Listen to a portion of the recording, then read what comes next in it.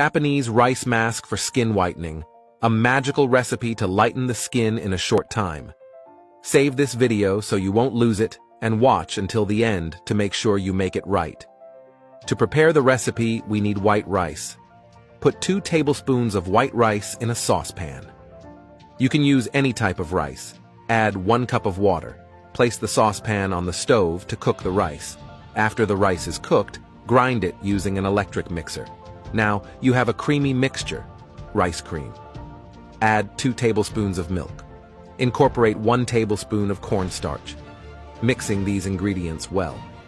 Cornstarch helps whiten the skin, remove dirt and impurities, and absorb oils and fats secreted by the skin. It can be used to lighten all dark areas of the body. Add 1 tablespoon of coconut oil. Coconut oil reduces the appearance of dark spots on the face caused by direct sunlight exposure and removes dead cells from the facial skin. Add 1 tablespoon of lemon juice. Mix the ingredients well. Lemon can lighten the skin, eliminate dark spots, and enhance skin freshness by increasing collagen production. Now, you have a creamy mixture, rice cream. Store this cream in a clean container. You can keep it in the refrigerator. How to apply the recipe. Apply this cream to your skin. You can use it to whiten all areas of the body, including sensitive areas.